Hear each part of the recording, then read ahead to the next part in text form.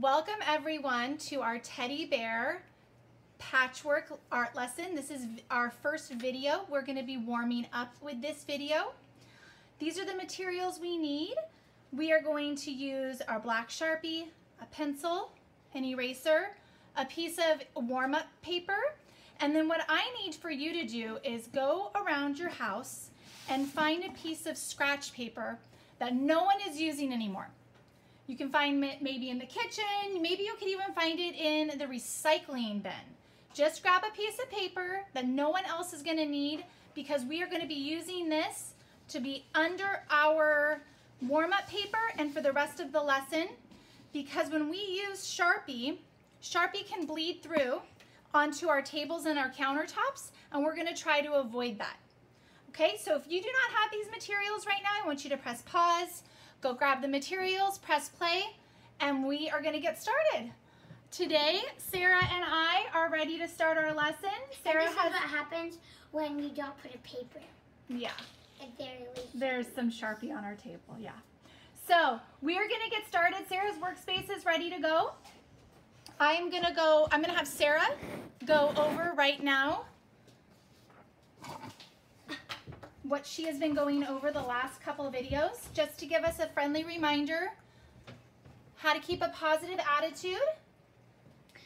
Number 1, always try your best. Number 2, if you get frustrated, take a deep breath. Count to 10. Take a deep breath and try again. Number 3, everyone's art will turn out differently. Your artwork is uniquely yours. Number 4, art is not perfect. Thank you for the reminders. Let's everybody keep these 4 things in mind when we're doing our art lesson, and we're going to have a good time. All right, I'm going to go over a few samples. Then I'm going to go over, I'm going to show you art portfolios from Joey and Sammy, and then we're going to get started with our warm-up. So here you have a piece of artwork here with very, very simple lines. You have some thick, darker lines, thinner ones, and thinner ones as you move through this area right here. This line right here starts at one point and ends at a different point. Lines can start at one point and come back around and end right where they started to enclose it. So here's an example of a circle. Here's more of an oval-y shape. Here's like more of a triangular shape in that line use. Show you some more lines. Here's an art piece. This artist started at the very center and made some swirling lines out to create segments. And within each segment used a different line pattern. So look at all these different patterns. A lot of great use of shapes, swervy curly lines, straight lines. Okay, here's another one. This one's a real fun one. This artist divided the paper up into squares, and then within each square drew a different line segment. Some of those line segments have curves to them. Some of them are straight. Some of them have some shapes to them. Some of them just go all over the place. This one right here has 2 things going on. This looks like I don't know, if you turn it this way, an M. You turn it this way, maybe a W. Okay. And the reason why I'm showing you these lines is that we are going to incorporate some line patterns within our artwork today. But what we are going to do, the main part of the lesson, is we are going to be creating squares to put together to make it look like a quilt or just a patchwork of different designs. So here's an example right here that you have, and you have in each square a different pattern or a different design. Okay? Here's another example right here. Here's an example of an actual quilt with a bunch of different squares and rectangles all sewn together. Each of them has their own unique design to it, shape to it. Some of them have a thick outline to them, okay? This is more of an up-close one, like a zoomed-in one. There's just 4 of them here. A lot of great use of lines. And this is what our artwork is going to emulate right here. This is a quilt of 4 teddy bears sewn together. They're all the same size, the squares, and within each square there's a different teddy bear. And now I'm going to show you an example of a finished product. I'm going to do it up close, and then I'm going to have Sarah hold it so you can see it far away. So you all received 6 5-inch by 5-inch cut pieces of white construction paper, and we are going to be designing a different square 6 times, and we're going to mount it all together. Here, Sarah, hold that. We're going to mount it all together for our final piece. So this is what it's going to look like all together, okay? All right, Sarah, you can put that down. I'm going to show them another example. Thank you. I'm going to show up close so that you can see them.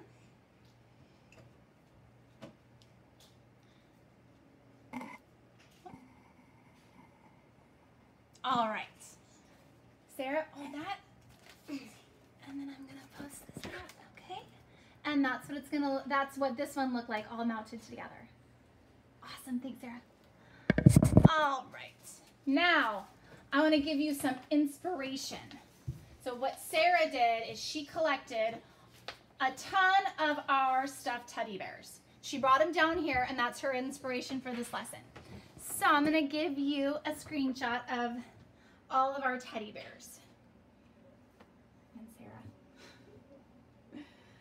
So if you have any teddy bears in your house, I want you to pause the video right now. I want you to go get your teddy bears or teddy bear and bring your stuffed animal back and have it sit with you throughout this lesson for inspiration. That is the mama of that bear. That is the mama of that bear. And that is the mama of the Loma Vista bear. Yeah, we have our Loma Vista bear. Maybe you have a Loma Vista bear at home. You can go grab them. All right, we are going to get started. Sarah, you can take the bears and you can put them all around you for some motivation, inspiration.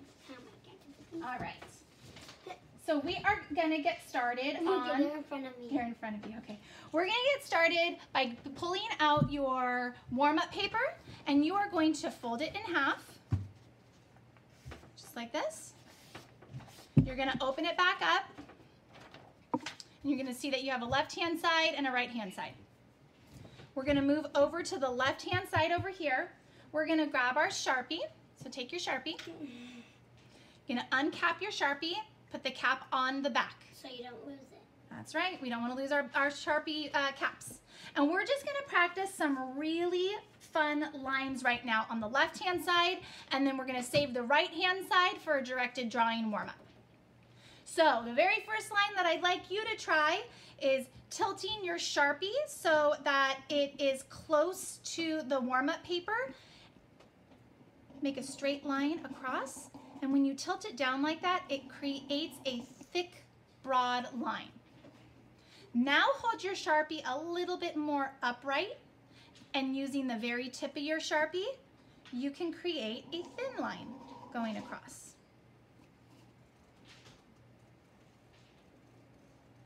So depending on the angle that you have your Sharpie, that will determine how thick or thin your lines are going to be. Okay? All right, I'm going to do a jagged line. Everyone follow along with me, a jagged line. And how about some like curly cues? Either looks like some cursive V's or a pig's tail. Pig's tails curl like this, huh? Well, not this many times. Do you want to give me a line, Sarah, that you want to share with the class?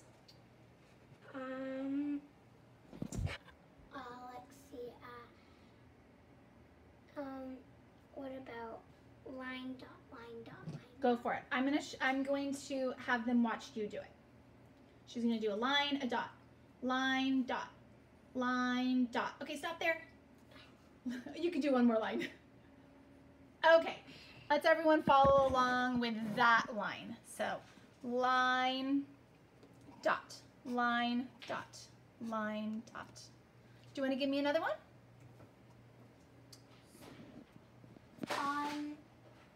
What about square, triangle, square, triangle? You want to do a pattern with shapes? Okay, let's see you do it. Square, Square, triangle, square, triangle. I like that you incorporated some shapes in that. Okay, I'm going to follow along with you. Square, triangle, square, triangle. Square, triangle, square, triangle. All right, how about this one? How about a wave? I was going to do that next. Oh, were you? Okay, how about we just do a wave?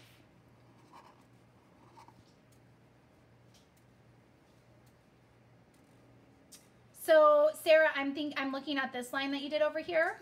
Could we do something like this? A line out and then a line down. A line out, a line down. Out, down, out, down. It's like a line, a one, a line, a one. A line, a one, a minus sign, a one, a minus sign, a one. And then you made me think of something when you did these shapes. What if we use triangles, but we flip them? So we do a triangle pointing up, and then a triangle pointing down. I was about to say that. Were you? Are we in sync with our minds? Are we thinking the same way? Triangle pointing up. Uh-oh. That's shape.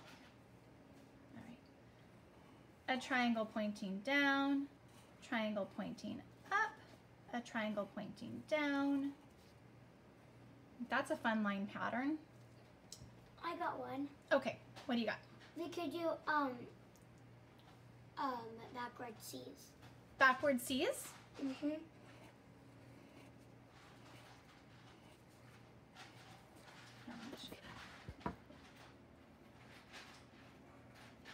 Awesome. Okay.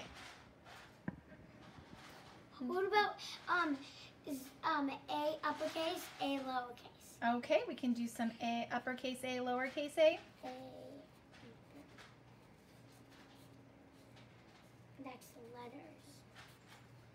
What if you do the letter of your first, oh gosh.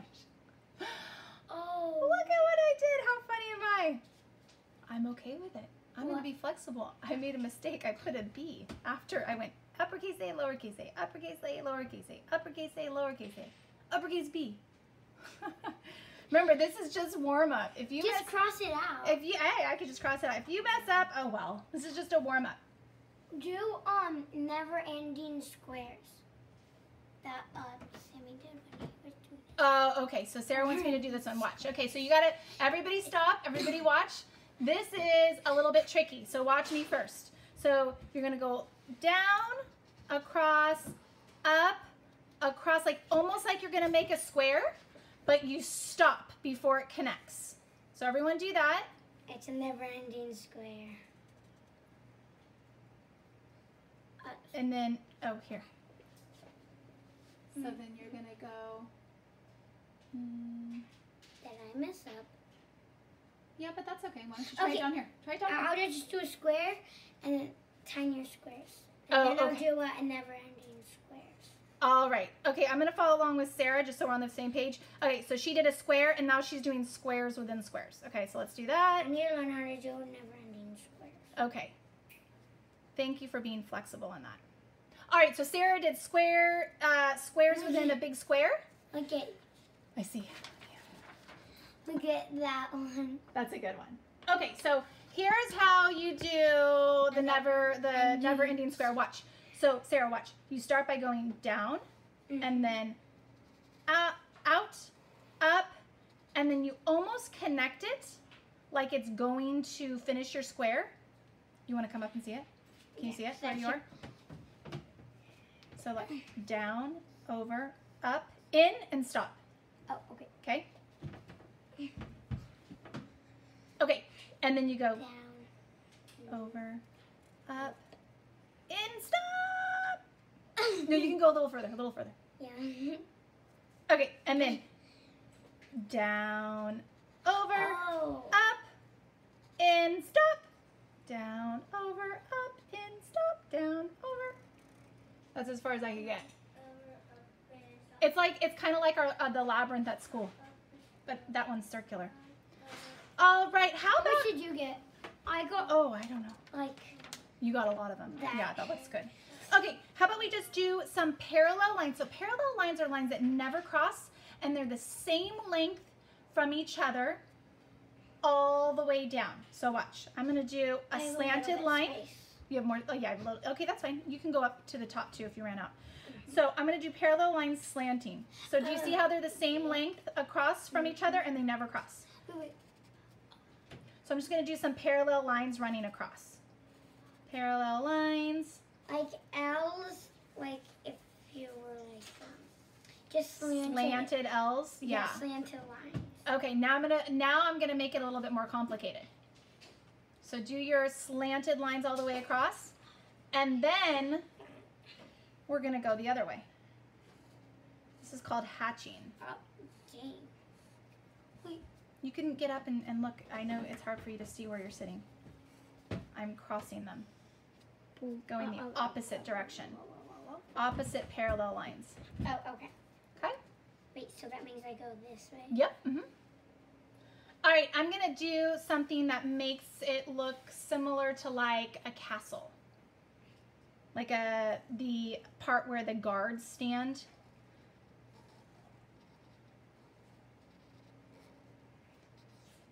I don't think I have that much space there. I mean, I have space. Okay, you can go up to the other side, Sarah. Well, I have space. Yeah, you can do it to the side of that, or you can go up here.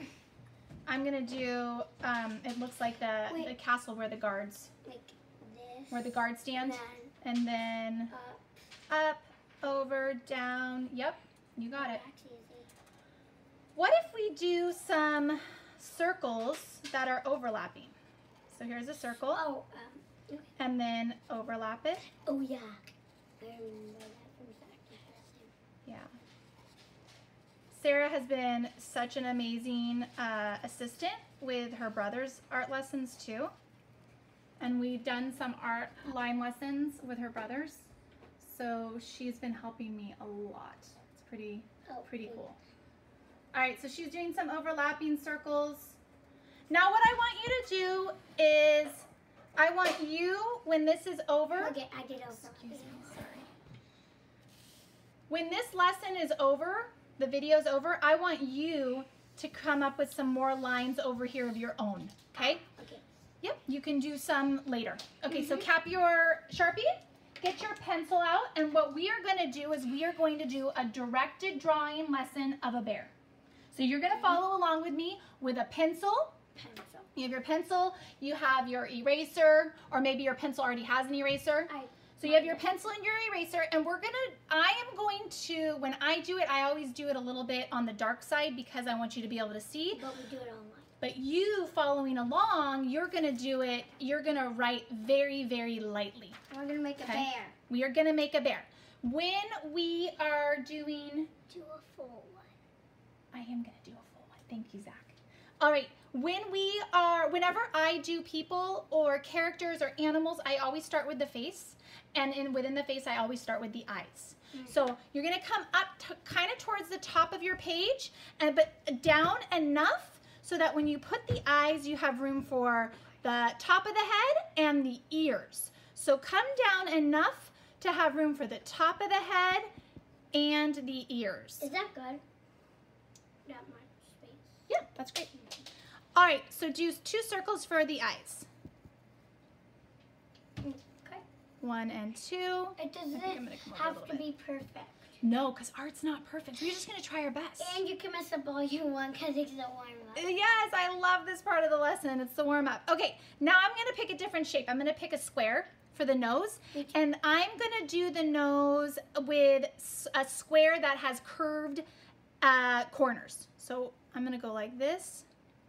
So the corners are curved. If you They're kind of like a square. It's a square. It's a square. Yeah, it's just like a circle, but in a square form. Yeah. Because the corners are curved. All right, so I have that. Oh. Then I'm gonna take my pencil and I'm gonna come to this side of the nose, and I'm gonna do a line that goes up and over. It almost looks like like a candy cane almost. I mean, that's the closest thing I can think of it. That would be a really wide candy cane. I don't know. That would be a really wide candy cane. And then I'm going to do the same thing on this side.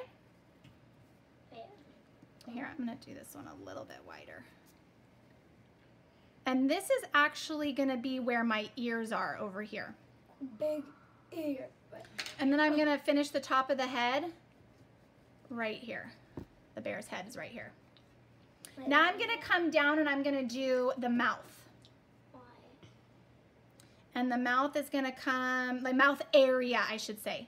It's going to be a circle that goes around the nose. The nose is going to be at the top of the circle.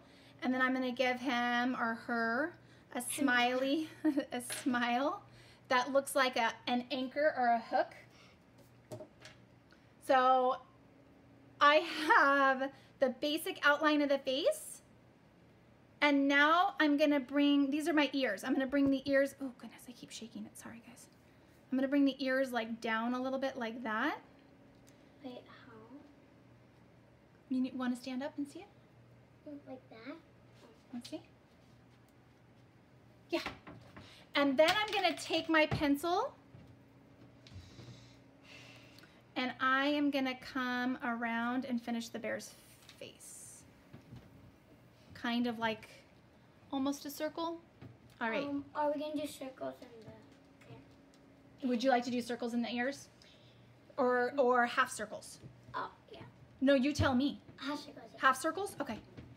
So I'm going to do a half a circle inside the ear. Half circle and then a line. And then a line, yeah. And then I'm going to do a circle inside the eyes. Circle and that's the eyeball. Oh yeah. Right? Like we have eyeballs. Now I'm going to do the bear's neck. Mine is looking down. Is yours looking down? Okay, awesome. Now just do 2 straight lines down for the neck. Oh, easy. And then I'm going to bring this teddy bear's arms just straight out for this. For the warm up, I'm going to do a bear. Like it's going to hug you. Like it's going to hug you, yeah. He's reaching out, like he's opening his arms because this teddy bear is going to give you a hug. And then a line down below.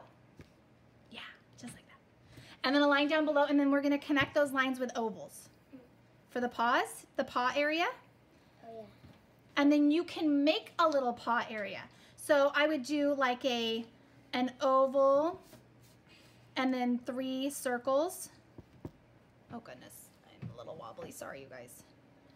And then an oval and 3 circles. So this bear's giving you a big hug, and teddy bears are usually really, really fluffy. So I'm gonna make his body super fluffy. And I'm gonna come down. And you know what, actually, Sarah, I'm gonna come down and I'm gonna, cause you're drawing so lightly, right? I don't know if I'm drawing lightly, yeah. Well, this next part, will you make it a point to draw lightly? Cause we're gonna do a little bit of erasing. We are? Yeah, so why don't you stand up so you can see how I do this? I think this will reduce frustration on the bottom part of the bear and the legs. Wait, where are we gonna go right there? I'm gonna show you. So I'm gonna come down like this. Oh, to make them fluffy. I can erase this over here if I want. Oh, okay. So. Okay, so go ahead and make a circular belly. Oh, yeah. Circular belly. Sorry, it shakes when I erase. And now I'm gonna stick. I'm gonna have my bear standing. So I need to pull my paper up. I'm gonna come. Sorry, Zach. I'm gonna come and do a leg right here, and a leg right here, and I'm gonna do the paws, the oval part. And now this, Sarah, is where you can erase. Is where the body meets the leg. Oh yeah. And then you can add the oval. And then the paws. And then the little circles. These are more smaller details of our bear. Okay, so we have our bear here. So we've practiced a full bear. Now we're gonna get a Sharpie out, and this is how we're gonna finish it off. we're gonna practice our tracing skills, okay? You just created a bear, and now we're just gonna open up our Sharpie, uncap it, put the cap on the bottom, and sure, here. Okay, Sarah's all done with hers. She wants to show you hers. Mine's like beautiful. Oh, give him the top of his head.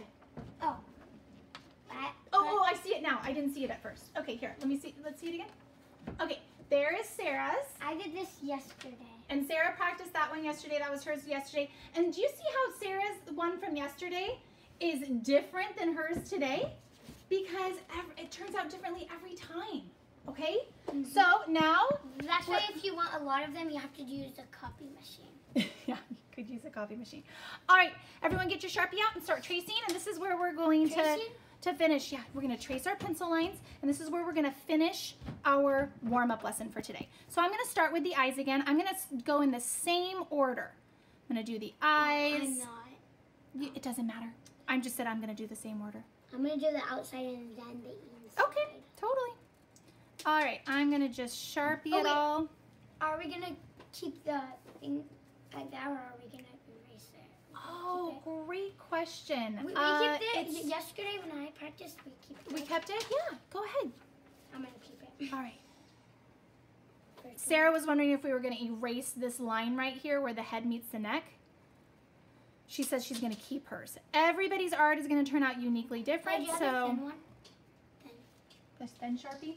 Yeah. So, yeah, I wanted to, hang on, let me find it. Uh-huh. Oh, you know what, honey? I don't know where the thin Sharpie is. Oh, I do. Hang on. Give me a sec.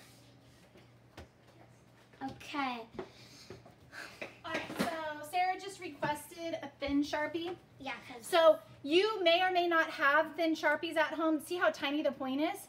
But you might have a just a black pin at home that you might want to use for the paw, for like the tiny areas. I need it. Or you can just keep it penciled and you don't have to trace it at all.